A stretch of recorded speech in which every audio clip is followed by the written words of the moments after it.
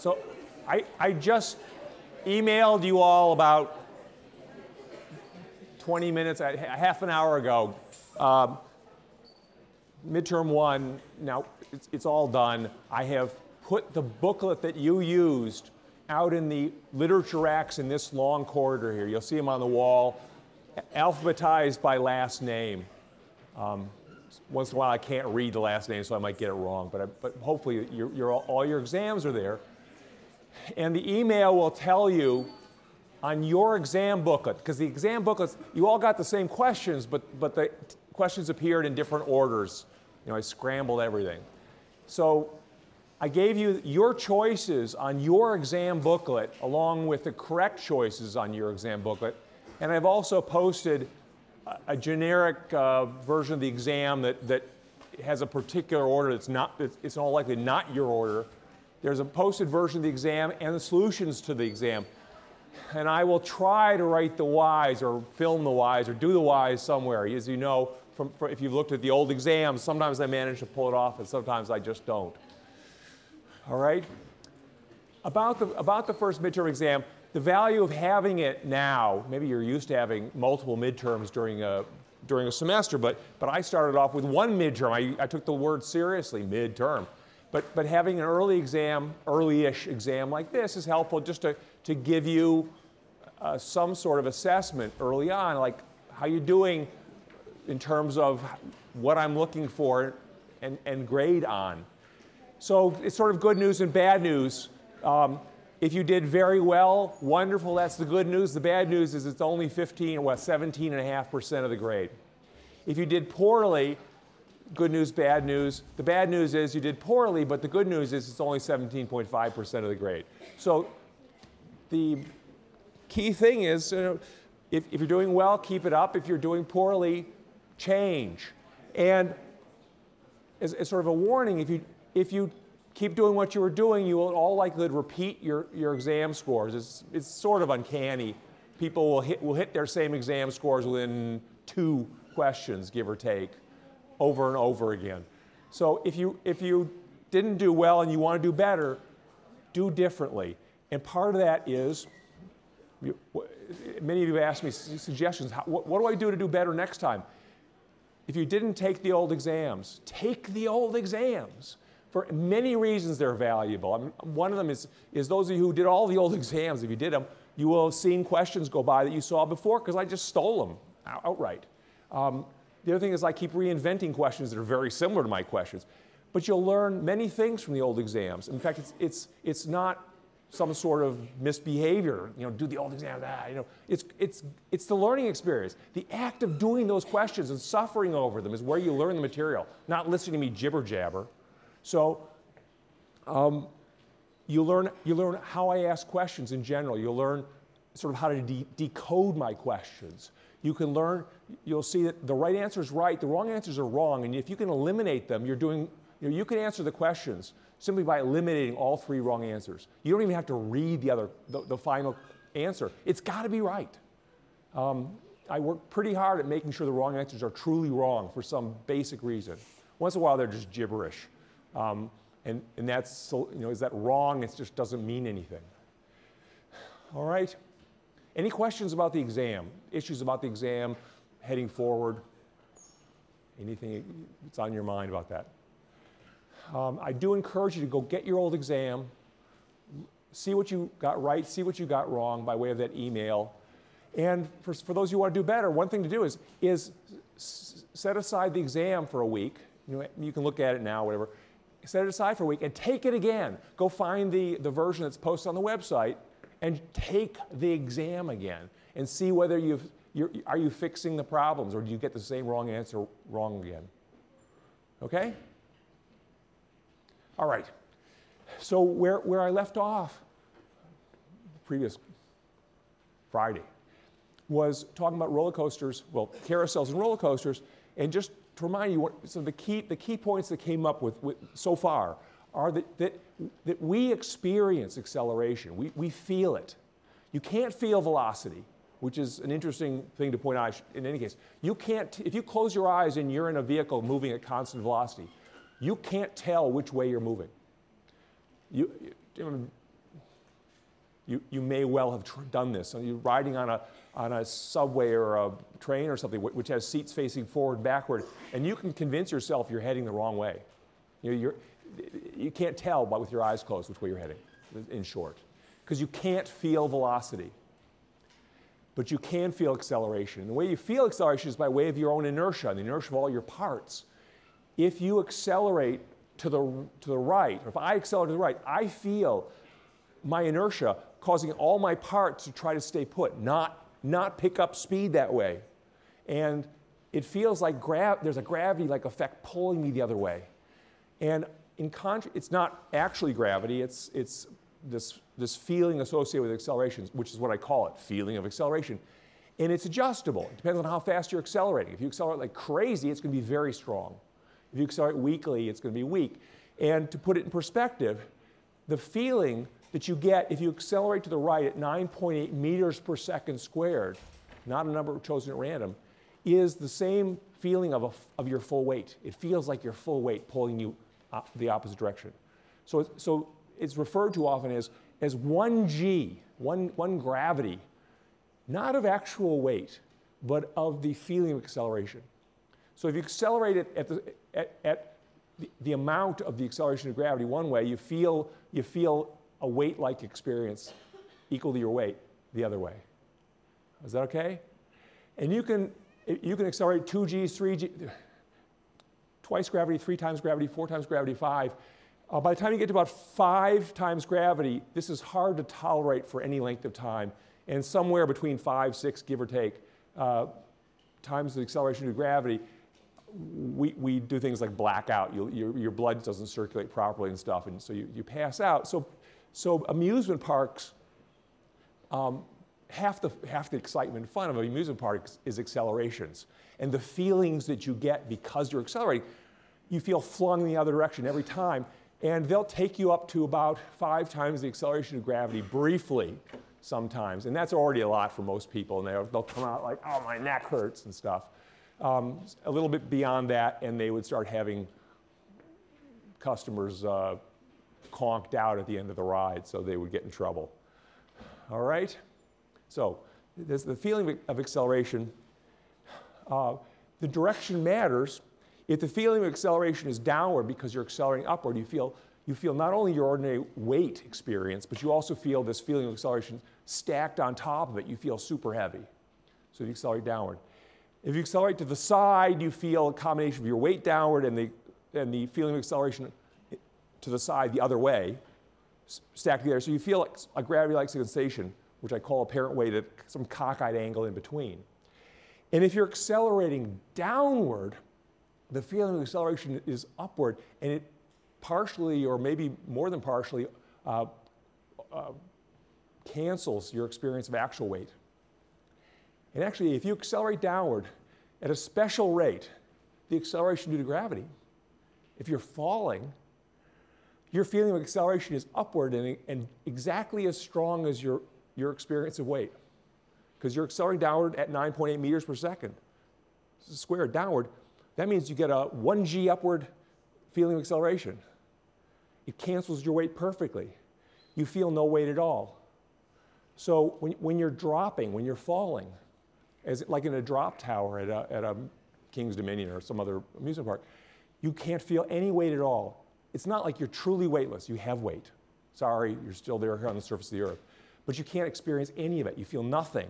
And the human animal is terrified by that, at least unless you've gotten super used to it. It's like, oh my gosh, I'm falling. And panic sets in.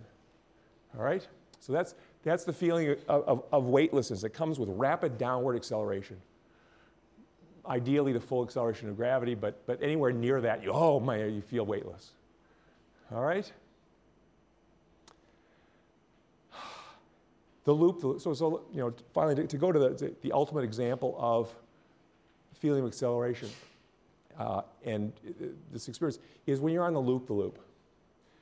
So, and you do it fast. There are loop-the-loops that take you very slowly around in some sort of corkscrew or whatever, and they're just hanging you upside down for a while and shaking you down for money because it all comes flying out of your pockets and rains down below. But the actual loop-the-loop, it's much more interesting. You go over it fast. And when you do that, you're accelerating downward fast. And to lead into this topic, let me ask you a question. Here it is. So here's a question. You can click on in. A ball is falling past you. Can you push down on a ball that's falling past you? You okay with the question? A question on the question. See what you think.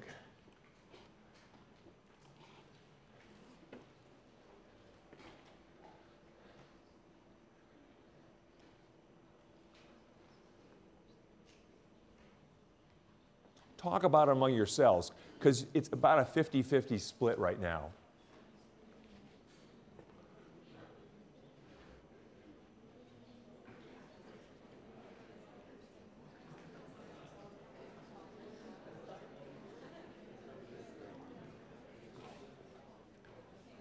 Yeah, so I'm talking about this. Not yet, not yet, not yet. Now, could I push on it as it went by and push it downward?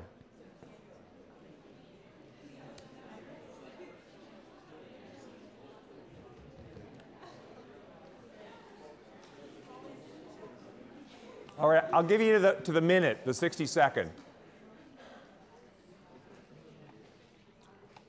3, 2, 1, 0. So there's the split. It shifted a little after I talked. But let's try it experimentally. Here we go. Ready? Yeah, sure. No problem. You literally just reach out and shove it down.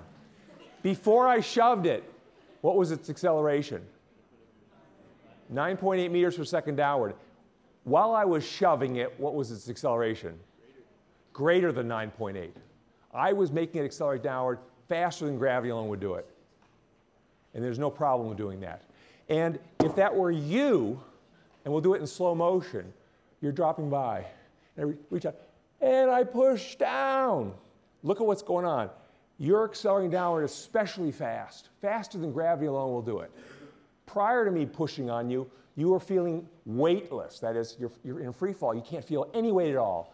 Once I push down and make you go faster, you're accelerating so fast downward that you feel pushed upward by this feeling of acceleration. It's super strong. You feel like you have gravity pulling you toward the sky. So you actually feel weight now, but in the wrong direction, toward the sky. Is that okay? And during this process, you and I are pushed against each other because I am pushing you downward to make you accelerate downward. And Newton's third law says you have to push back. I mean, even if you fell asleep, you're busy reading your mail, you have to push back. So that's the concept that underlies the loop-the-loop.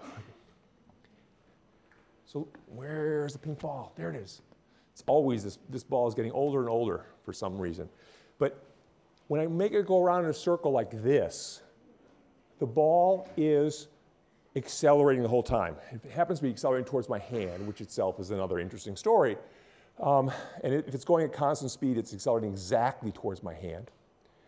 But if that was you, you would be being pulled toward the center. So you're accelerating toward the center. You would feel a feeling of acceleration outward, away from the center. And that, okay. So if I now rotate this, and now it's vertical, when you're going over the, let's look at the bottom first because it's just there. When you're at the bottom, you're accelerating up. So you feel not only your weight, your full weight, but you feel a feeling of acceleration downward. You feel super heavy down there at the bottom because of that upward acceleration. At the top, now you're accelerating toward my hand, that's downward, and you feel a feeling of acceleration upward. Ooh, that's a lot like me playing with the baseball. And if the acceleration's fierce enough, if it's too slow, of course everything doesn't go right? If I go too slow, you fall. But if I go fast enough, you're actually accelerating downward faster than gravity alone would make you. At that top, it may not look like it, but the ball is traveling in an arc that is tighter than the arc of a falling ball. It's being bent harder. So it's accelerating downward harder. And you feel flung toward the sky. You feel like weight, like there's a gravity-like experience pulling you towards the clouds. And right now it doesn't quite look like a loop-the-loop, but it will get closer. Because that's pulling in from the center with a string. No loop-the-loops operate that way that I know of. So here's you again. You're sitting on, and my hand's now the track. You're coming along, and you go whoop over the loop-the-loop. Whoop, and you go back. And I'm going fast for a reason, because I need to go fast enough that that arc is a downward acceleration that's stronger than gravity. If I go too slow, the book will fall off my hand. But if I go fast, at the top, it's the same story as me shoving the book down. It's just a funny version of it. So it's pressed into my hand. I'm pressed against it. It's pressed in my hand. And that's you going over the loop-the-loop. Well, it's almost there. All right. So now I got the real one. The loop-loop, of course, there's a track, there is a car, and there is you. This is the track, and I'm going to I'm going to carry the track around in a circle, right? Okay, no problem. That's the car, and here is you. So we pour you into the car. Oops, I already make a mess before I make a mess.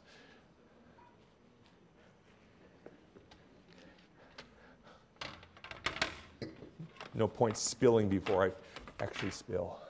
All right. And for obvious reasons, I use disappearing ink always for these sorts of experiments, even though it matches my shirt. All right. Okay. So you're in the car on the track, and you're about to go over the loop-loop. And all the challenges in starting and stopping. The in-between is fine. He says casually, ready. Get set. Once I'm doing it, it's fine, but how do I stop? There we go, all right. All right.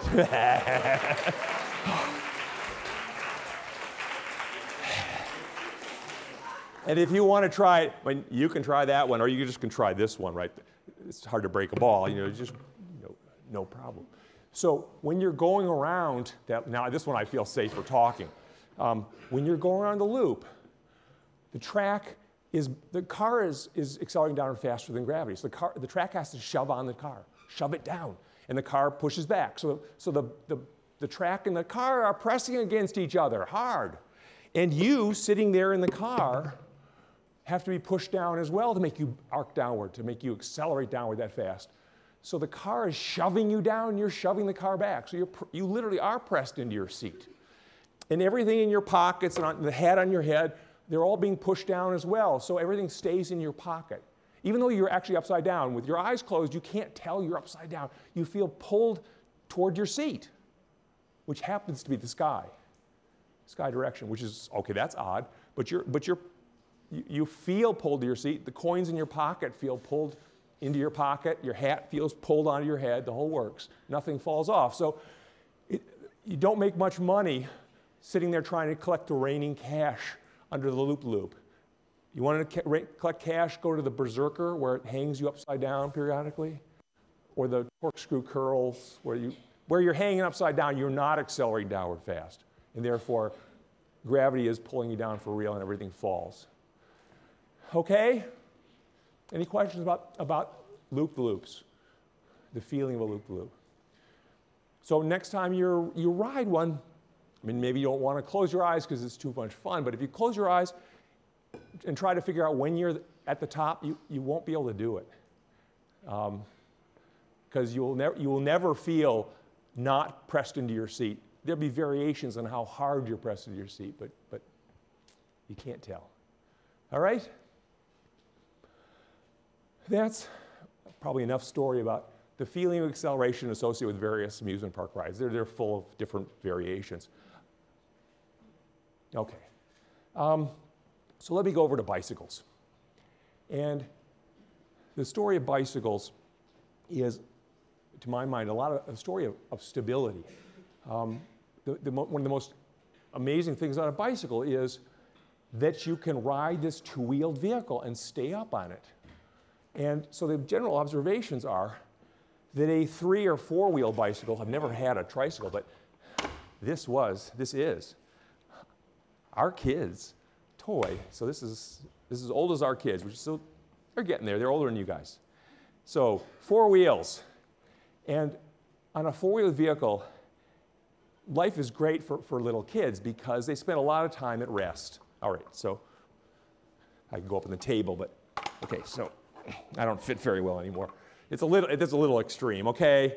I need my grandchildren. All right, so you can sit on there, and it's stable at rest. So kids spend a lot of time at rest on tricycles and such.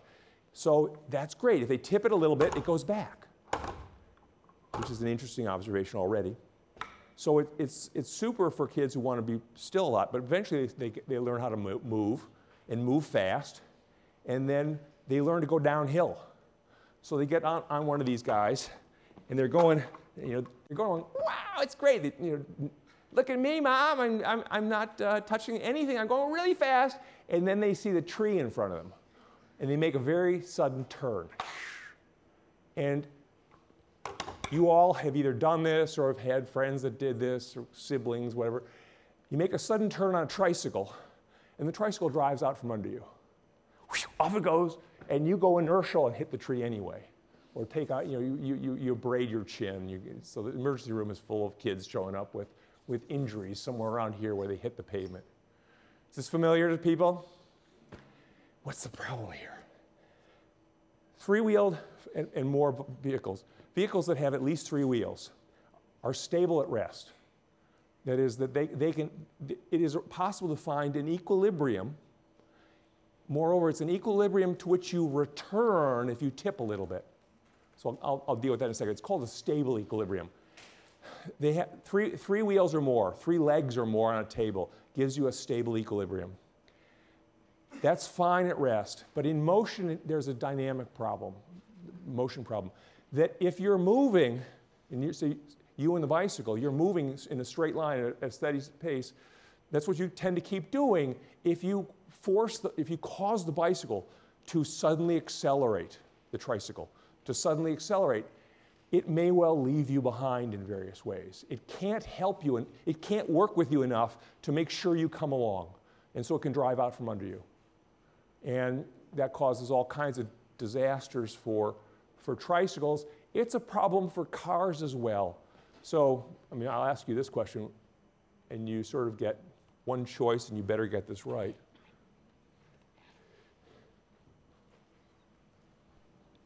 And this goes into the public service announcement category of this class.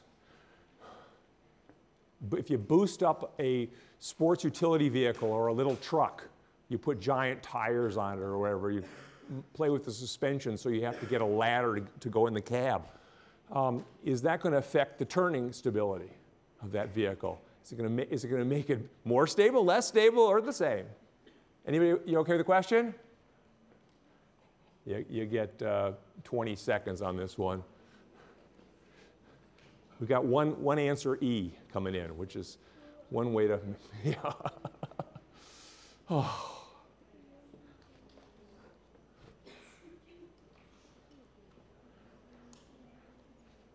All right, 5, 4, 3, 2, 1, stop. Oh, come on. There it is. B it is, more likely to tip over.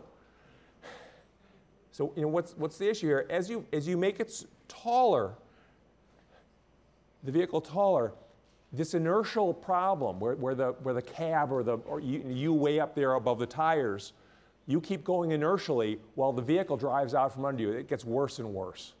And so, public service announcement is be careful where you put this. In effect, the center of gravity and center of mass of your vehicle, you do not want it high. You want it as low as is reasonable because of how the stability of a 3 or more wheeled vehicle works. So here is how that stability works. When you're in a stable, all the wheels are on the ground, you have the vehicle and you are in a stable equilibrium. And a stable equilibrium is this. First of all, it's equilibrium, 0 net force, and actually 0 net torque. It's 0 net influences, whatever they are, torques and forces, lumped together. And if you tip it any way you like, forces and torques arise such that they push you back towards the equilibrium. The equilibrium is sort of self-supporting. It fixes itself if you tip it. So it is called a stable equilibrium. And an example of a stable equilibrium is this one, the ball on that red track. That ball is at equilibrium at the bottom, zero net force. And if you take it away from equilibrium, it's now on a ramp that develops a ramp force back towards equilibrium. It loves to go back to equilibrium. So that equilibrium is stable. This motion back and forth around equilibrium is the one you've seen many times in this class before. It's very much like the bouncing around equilibrium on a spring. It's like the swinging back and forth about equilibrium of a pendulum. And why does this happen? Why do you get restoring forces, restoring torques back towards the equilibrium? One way to see that is to bring up a new observation in physics. It's things we've seen before, but recast in a new way. I talked about energy, and I talked about energy having two forms, kinetic and potential energy, where potential, a variety pack of types of potential energy. Potential energy is energy stored in forces, right? Gravitational potential energy is energy stored in gravity. Elastic potential energy is energy stored in some sort of spring. There's electrostatic stored in the forces between charges. It goes on. So potential energy and forces are connected. They're buddies. I mean, more than buddies. They're close relatives. And it turns out then that the forces and torques too that show up when you disturb something away from equilibrium have a lot to do with what potential energy starts to show up when you leave equilibrium. And as a general observation about how things in our universe work, they accelerate, well, we know they accelerate in the direction of the net force on them. That's old news. But because forces in general and net force also are related to potential energy, objects also accelerate in the direction that reduces their total potential energy as quickly as possible. Those observations are identical, it turns out. It accelerates in the direction of the net force. It accelerates in the direction that reduces total potential energy as quickly as possible. It's the same. That's the same direction, same thing. Getting rid of potential energy means letting the forces do their thing. And so you accelerate in that direction. So it shouldn't be, I don't mean to leave it as some great mystery. Oh my God, where did this come from? And how, it's useful. The reason for bringing it up is because it's going to be useful to us today. And just to flesh out an example for that, if I take this pendulum away from equilibrium, I will end up having to raise, it'll go up, it'll get higher. It'll have more gravitational potential energy than before. If you don't believe it, here's the ball's top right now. It's higher, right? More gravitational potential energy. And my claim is it will accelerate in the direction that reduces its total potential energy as quickly as possible. Well, it's really only got one important potential energy, gravitational. And it will try to reduce that as quickly as it can. It will accelerate in that direction. And that direction is this way. So if I let go of it, it accelerates that way, picks up speed. So it's just a useful observation. There will come time, today in fact, when it's hard to figure out what way the forces and torques are acting. Too hard. So just look for a way in which the system can get rid of potential energy. That's the way it'll accelerate. Okay? So here, this little ball, same idea. Take it away from equilibrium, its energy goes up and it goes back. It's desperate to get rid of potential energy. Tip this vehicle. The forces that show up are a mess. However, I have actually invested gravitational potential energy in it again. The tipping process has lifted its center of gravity. The center of gravity of this guy is somewhere here inside the R of radio flyer. I can't touch it. And when I tip this, just by sheer geometry alone, that point goes up a little bit higher off the table and off the ground. So I put some energy into it. and it's desperate to get rid of that energy, and it goes back. Is that okay? I will point out that if I tip it too far, right, I took it to a point where suddenly it was able to get rid of, if it continued to try to get rid of total potential energy, it actually went the wrong way. So it is possible for things to have arrangements where the equilibrium doesn't save you. What I'm trying to do is feed into the boosted up cars, the cars that are too high. If you tip them just a little, this stability effect occurs. They go up a little bit, and consequently they want to go back. They accelerate back if you get rid of whatever it was that was causing the tip.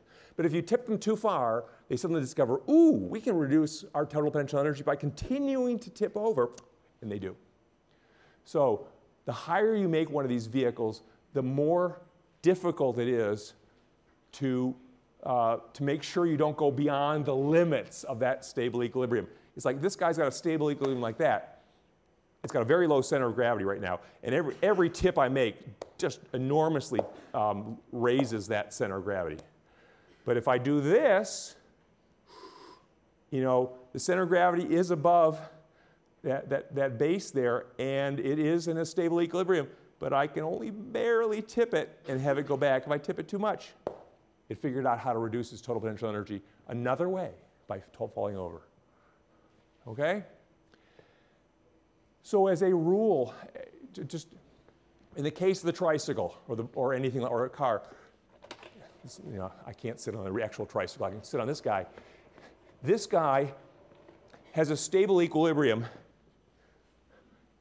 There's a simple recipe for knowing whether it's in a stable equilibrium, and that is the center of gravity of the whole system above a polygon made by the contact points with the ground? So this is a four-wheel vehicle here. It has 4 contact points with the ground. That creates a rectangle in this case. It's pretty much a square. And a name for that square on the ground is base of support. So that base of support is crucial to stability. As long as my center of gravity is above that base of support, I'm in a stable equilibrium. And it's a geometry problem. If I tip a little bit, I'm still above that base of support. My center of gravity is still above it, and I'll go back. If I tip too far to the point where my center of gravity is no longer above that base of support, then I go over. And base of support, yeah. As long as you've got at least 3 contact points with the ground, the base of support has some area to it. You can be above it. And we'll come to something when you only have 2 contact points to the ground. That's a bicycle, and life is complicated for a bicycle. But what I want to do is show you this little demonstration here. This guy, so this is a physics toy. It's three layers in this little tower, arranged so that the layers all move skew together nicely. And hanging from the center of the center layer is a little weight. And what that allows us to see is the center of gravity is right here in the center of the center tower, center of center floor. And the little plumb bob tells us, is that point above the base of support, which is the bottom layer of the tower? So it's fleshing out my whole story. It has a base of support we can see, namely the lowest floor. It has a center of gravity we can see, namely the point at which the plumb bob hangs. And the little plumb bob tells us, is that center of gravity above the base of support? You okay with the idea? A question about the idea? And sure enough, it's stable right now because the center of gravity is above the base of support. But I can start skewing it, and at this point I'm getting close. The center of gravity is still above the base of support, but barely. And if I go a little bit farther, I've overshot right about now. Over it goes. So, as a recipe for use through life, if you want something to not tip over, make sure first off it's at rest. It's got a base of support.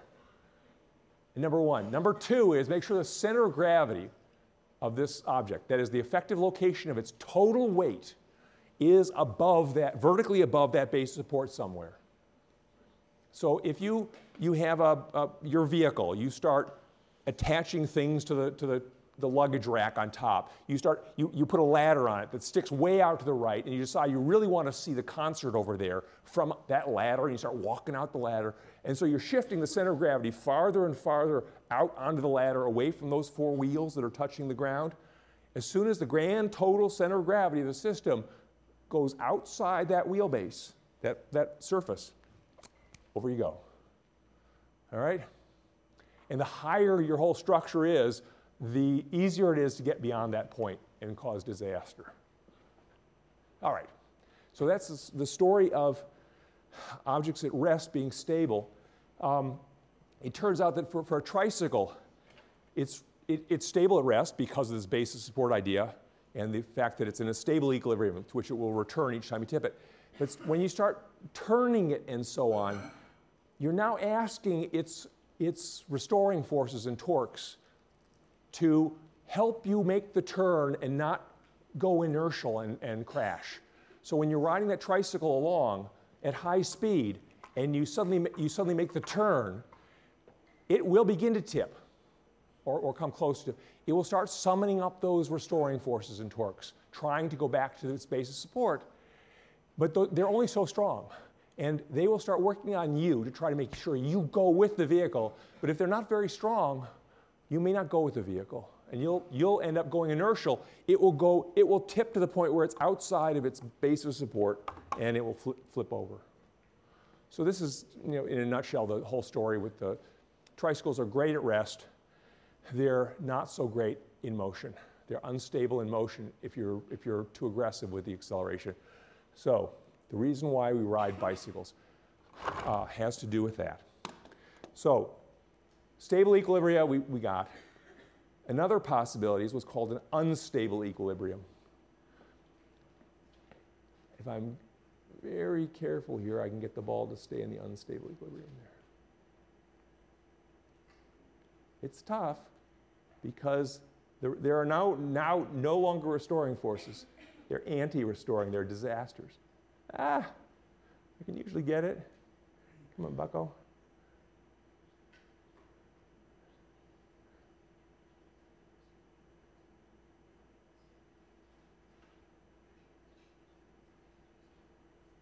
It's like with the watch pot. You know it's there, right? You can get it. Yeah, I can spend all day at it. It's like you can be watching paint dry. There is a point of equilibrium where the marble would be there at zero net force, and if it's motionless, it'll stay that way. Life is good. But the slightest disturbance, and forces or torques and things arise that push it the wrong way, that push it away from equilibrium. They're anti-restoring, they're non-restoring, they're a disaster. So that equilibrium is called an unstable equilibrium. One more try. Oh, come on. I could lick it and stick it, but I won't do that. Okay, so things with unstable equilibria include, I lost track of I had a broom, but I've lost my broom. All right, someone nabbed it.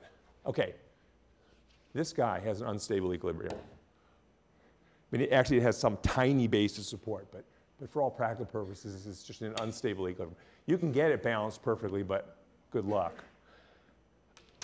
Bicycle is another case in point. The bicycle, when it's like this, at rest, in principle, you can get it just right. You can get that equilibrium.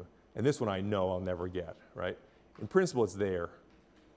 But the slightest disturbance, and it goes over. In this case, the equilibrium is one that when it begins to tip away from the equilibrium, its potential energy, its total potential energy, begins to go down, which means, ooh, it likes this, do more.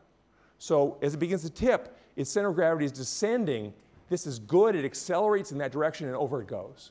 So it turns out, as a general rule, unstable equilibria are maximums in potential energy. They're the way you can arrange it so it has as much potential energy as it can without changing the story. So when I take this bicycle off the ground and put it up to its unstable equilibrium, it has as much gravitational potential energy as it can have. It's as high as possible. And any tip lowers its gravitational potential energy, which it likes, and it does more, and over it goes. So unstable equilibria are maxima in potential energy, like putting a marble on the top of a dome. It's as high as it can get. Stable equilibria are the reverse. They're minima, lowest points in potential energy, as low as it can go. So any disturbance tends to take it back towards the low point. So this is stable. That's the bottom of a bowl. The other one was the top of a dome. All right? So bicycles live their life in these unstable equilibria, which by itself seems like a stupid idea.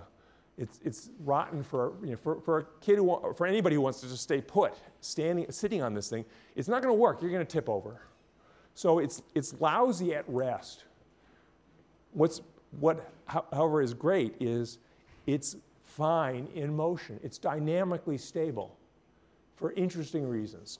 So at rest, you can't keep it upright. Like, there are people that can. They come to a red light out here by O'Hill Dining Hall or whatever, and they're kind of dancing on their bicycles trying to keep it upright, and some of them succeed. But at rest, it's tough. What they're doing there is they're doing the equivalent of this. This is an unstable equilibrium, but I can fix it. And what I'm doing is I keep putting my hand under the center of gravity. Center of gravity is right here, halfway up the stick. And I'm looking at that, and I'm putting my hand under it all the time, fixing. Yeah, it's an unstable equilibrium, but I'm fixing it. And that's where I want to look. If I look down here at my hand, I'm sunk. I don't get the right insight. If I look at the tip, I don't get the right insight. I'm actually really looking in the middle. Somewhere along the line, I lost my broom. I was going to show you with a broom, but it's classic balancing a broom. The bicycle does that trick all the time, and it does it automatically. As you're heading forward, it's constantly driving itself under your center of gravity. It steers automatically to do this. So much automatically that it's possible to do it without you steering at all. So this is how people ride bicycles with no hands. The bicycle does the trick all by itself. It drives under your center of gravity and fixes the unstable equilibrium. All right? Children's bicycles are especially good at doing this trick. So for a young person's bicycle, it steers under your center of gravity so aggressively that it's easy to ride no hands. And to prove that, you can simply take the bicycle with no rider and roll it downhill. And probably some of you have done that. You just get it going, and it just drives itself. Woo, off it goes. It's steering all by itself. It stays up. Older, more sporty bicycles for adults and stuff are less dynamically stable because that gives them more responsiveness. The highly stable bicycles for children are a little harder to steer and to control subtly. So there's a trade-off between stability and performance. When a bicycle is heading forward, the key observation is it steers automatically to rescue you. It steers under your center of gravity. And how does it do it? It does it for two reasons. One of them is easy to see, and one of them is a little more tricky, or understand at least. Suppose the bicycle, I'll try to make it so you all can see this. Suppose the bicycle is heading along away from you all, and it begins to lean to the left with the rider for whatever reason. Having leaned to the left like this, it's now out of the unstable equilibrium, and it's beginning to descend. It's going to accelerate this way because of it's lowering its total potential energy by going further that way. So it's in trouble. To rescue this bicycle, which is heading that way, it needs to steer to go back under your combined center of gravity. And the steering direction it wants to do is a left turn. It wants to turn left, so it drives this way to come underneath you. I hope you can sort of see that and feel it in your gut. Watch what happens when I tip the bicycle. Watch what happens to the steering. I'm going to tip it to the left. It's steered to the left. Do you see that happen? Why did it do that? It's steered to the left because it has basically two parts to this bicycle, right? It's not one rigid object. It's got two rigid objects. and it's got one steering axis. When it steered like this, it managed to lower its center of gravity just a little bit. Because of how the bicycle is made and arranged, tipping it this way, if it keeps straight, it's a little higher on average than if it steers. So it's getting rid of a little potential energy by doing that. And that's why I said, why did I go into this harangue about objects accelerating in the direction that reduces their total potential energy as quickly as possible? For this reason, because it's really hard to figure out what the heck forces and torques are acting on this bicycle when I tip it. But it's easier to see that if you look at all the details, it's actually gone down a little bit. And so it steers in order to lower itself. And it steers the right way, thank goodness. And this rescues it. Is that okay? So that's the first reason why bicycles steer spontaneously in the right direction to rescue you. There's a second effect that shows up, and this one's more subtle. And it has to do with angular momentum. When a wheel is turning, and the wheel I have in mind is the front wheel, when it's turning like this,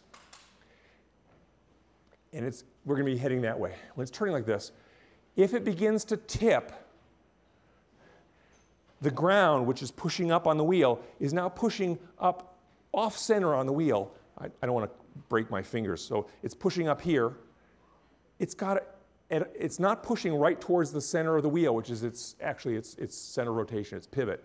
It's off to the side, and that produces a torque on the wheel. And the torque, when it pushes up like this, it's a rotation like this. It's toward us, according to the right-hand rule. So here's the subtle idea. I've got just about enough time to do this. When the wheel is turning like this, we're heading off this way, okay? Turning like this. Its angular momentum is away from you. Is that okay? If it's tilted and being pushed up by the ground this way, that torque is toward me. So what happens is, when you begin to tip a spinning wheel like this, its angular momentum begins to evolve.